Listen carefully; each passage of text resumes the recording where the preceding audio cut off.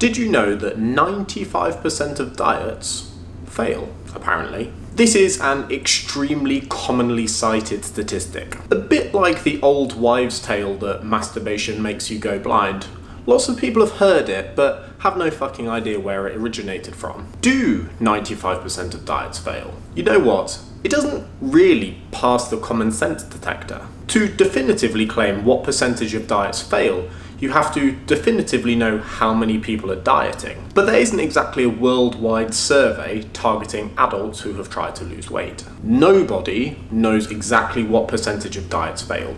No one. Now, what you can claim are statistics from specific studies, i.e., in this study, 1,000 people tried to lose weight, and 5 years later, 95% of them hadn't lost any weight at all. But you need to understand that other studies might not match. So, to address this claim, where did the original 95% statistic come from? Rather than focusing on what diets can achieve in the short term, which is obviously weight loss, a more pertinent question is how many people are able to maintain that weight in the long term? Because very few people want to lose weight temporarily only to gain it all back, right?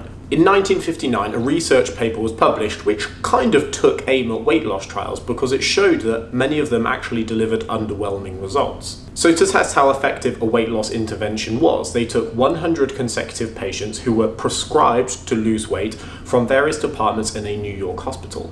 They were then prescribed diets ranging from 800 to 1500 calories per day, and their charts were reviewed 2.5 years later. And I won't lie, these results didn't exactly paint a beautiful picture of optimism. At the time, success was viewed as losing 20 or 40 pounds. Anyone who maintained weight loss of less than 20 pounds was deemed a failure. And imagine that, losing 19 pounds and then being told that you failed because you missed their yardstick by a teeny tiny margin. That would fucking suck. In this trial, only 12 patients lost 20 pounds or more at any one time. Only one of those lost 40 pounds or more. 39 patients did not return to the clinic at any point, and 28 didn't return to the hospital at any point. We can all agree that this isn't exactly fantastic, and unfortunately, weight loss maintenance rates at the later follow-up were equally pessimistic. Only 6 patients were described as being successful at the 1-year follow-up, only 2 patients successful at the 2-year follow-up. And when looking at the rest of the literature, these authors concluded that only 5% of dieters were successful in losing 40 pounds or more. Hence, 95% of diets fail. So this statistic is correct. I mean, for this study, sure. But the thing is, this isn't exactly representative of other literature. Even one of the authors, Dr. Albert Stunkard, was later quoted in the New York Times saying he didn't understand why people kept quoting the statistic. According to him, as one of the researchers, subjects were just given a diet and sent on their way. 100 subjects isn't exactly a lot. Imagine asking 100 people that worked in an office how many of them tried to lose weight and didn't succeed. So out of all of us, how many have lost 40 pounds or more? Just 5 out of this 100. Okay, let's conclude that 95% of all diets fail. Let's remember that subjects were referred from other departments in the hospital. These weren't people who voluntarily signed up because they wanted to lose weight.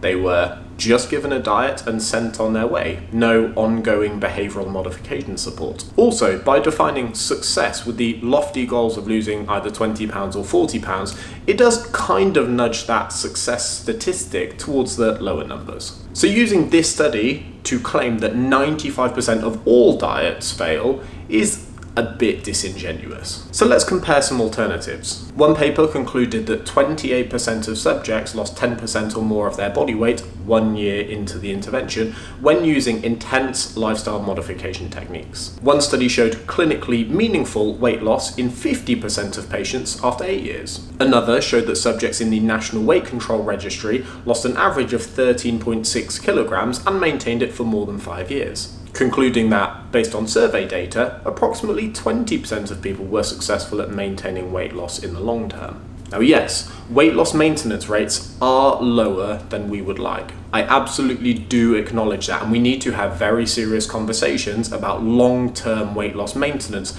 not just about short-term weight loss itself. What percentage of people actually maintain significant weight loss? Well, There's no way of knowing for sure. But the point is, claiming that 95% of all diets fail is such a cherry-picked example that it is actually a myth.